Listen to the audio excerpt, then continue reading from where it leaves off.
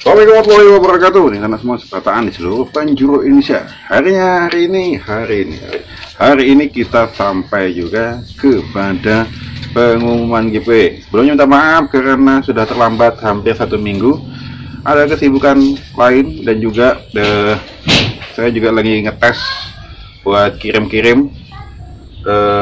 Khawatirnya nanti kalau pas ngirim-ngirim terkendala dan ada terkendala dan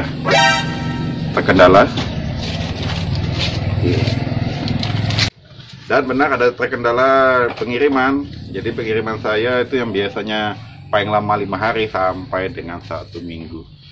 Ya itu nanti akan kita diskusikan lagi. Nanti intinya hari ini kita akan bahas giveaway. Tapi sebelum bahas giveaway ada beberapa hal yang ingin disampaikan terkait dengan channel YouTube yang lagi saya bikin. Oke, jangan kemana, tetap terus stay tune di channel Juragan Kura.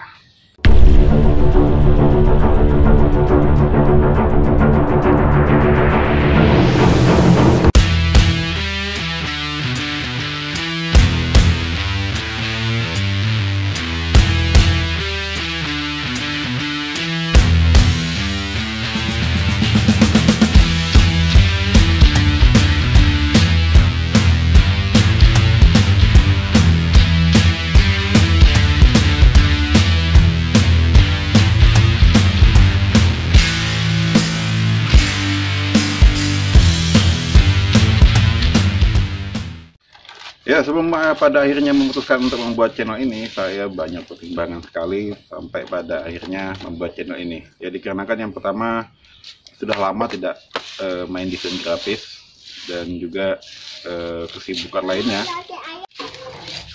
Saya pada akhirnya memutuskan untuk bikin channel ini. Berbeda dengan teman-teman lain, saya yang punya channel YouTube di luar baru akhirnya membuat taman satwa. Saya tidak. Saya sebelum punya YouTube sudah merencanakan pembuatan satwa, bekerja sama dengan salah seorang kenalan, ya. Akhirnya kita partner bikin kolam besar buat kura-kura, dan juga teman-teman sudah sering lihat channelnya. Dan hari ini saya kepingin ngeliatkan proses gimana settingnya sampai dengan pembuatan kolam besar. Ya nongol. Lahan yang dipunya saat itu masih dalam bentuk hamparan rumput banyak sekali. Emang terbengkalai lama tanah tersebut, baru ada ajakan kerjasama buat kita ngelola breeding Ambon atau kura-kura lokal. Akhirnya oke, diambil kesepakatan dan boom, kita bikin. Saya pun beranikan diri untuk akhirnya boom, dan ini dia proses pembuatannya.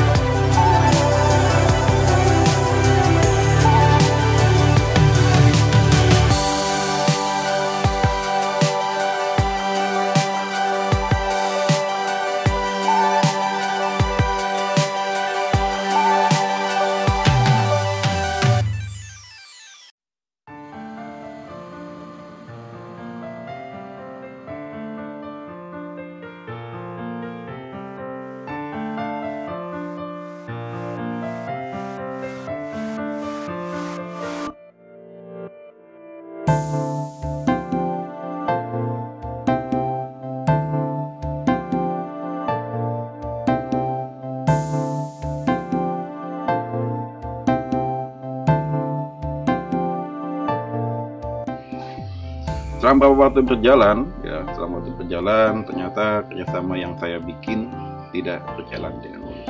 Ya, sedikit banyak saya memahami kenapa kerjasama ini tidak berjalan mulus. Di lain pihak, saya sibuk sekali ngurus kura-kura sekian ratus ekor ini.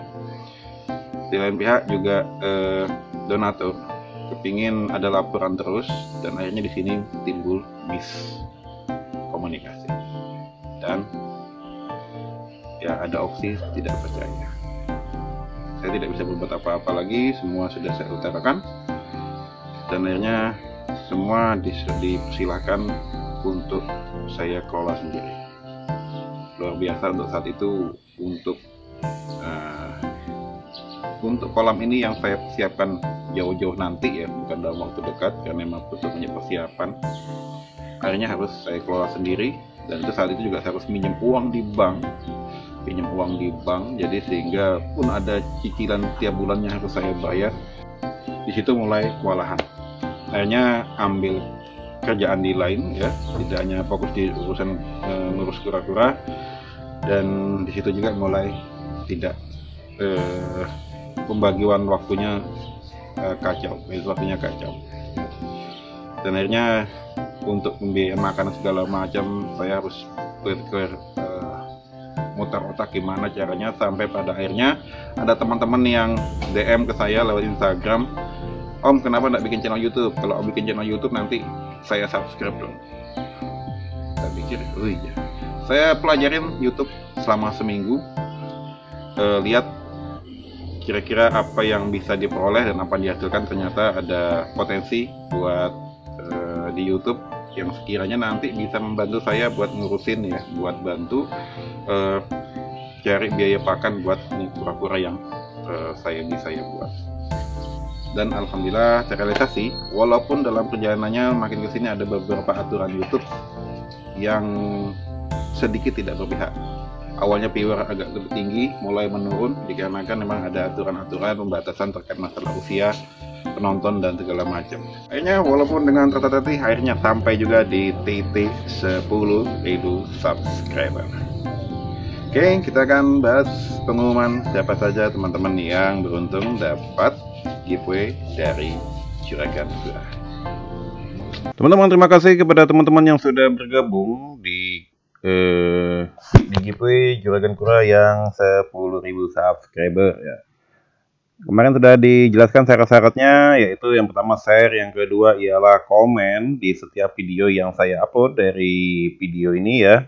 Dari video ini monster kura-kura tergana sampai dengan ini, dan terakhir di video yang ini nih, albino masuk farm juga. Jadi semuanya ada sekitar 15 video, dan tentunya dibuka satu-satu, lalu juga saya rekap untuk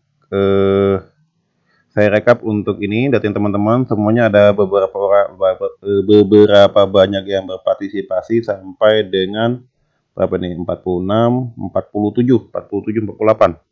Oh, enggak banyak ding, 58, 50, 61. Sebanyak 61 orang yang terus berpartisipasi sampai akhirnya saya rekap dan terus seleksi terus. Yang sekiranya ada teman-teman yang tidak komen di salah satu video, walaupun isi komenannya bagus, langsung saya eliminasi. Ya, seperti halnya ini, tidak komen di salah satu video ini, maka langsung dieliminasi.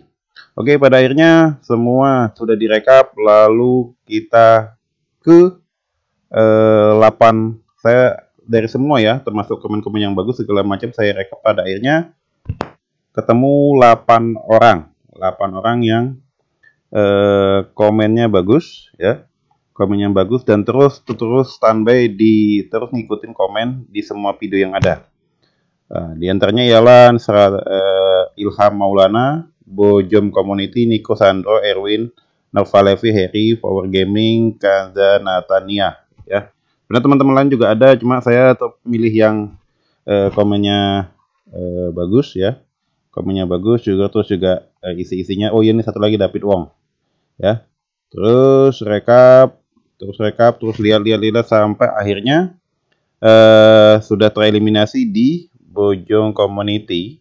Ini sudah tidak komen lagi di video misteri hilangnya Jari Kasanil sama Iron Man. Lalu juga sama di Kazania Natalia ini, padahal Kazania ini termasuk saya dukung biar bisa menang, tapi ternyata ada beberapa video termasuk Bojo Community ini komennya juga bagus-bagus. Ternyata di beberapa video tidak komen, maka langsung dieliminasi.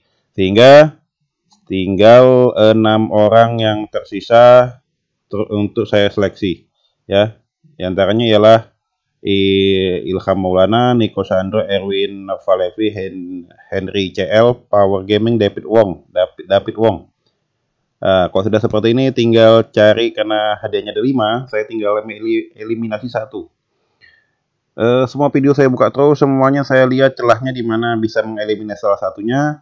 Ini video kelima, sebenarnya sudah dari video berapa nih? Ini dari video 1, 2, terus 3, 4, 5 sampai dengan video keberapa nih, terus saya cari celahnya buat ngeliminasi 1 karena total start B ya, dan pada akhirnya tidak bisa ketemu ya, tidak bisa ketemu celahnya. Sudah jalan terakhirnya semuanya dimenangkan, jadi saya tambahkan lagi untuk hadiahnya sebanyak 6 orang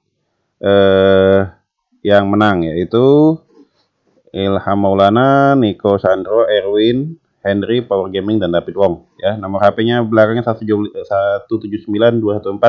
179-214-232-245-763-79.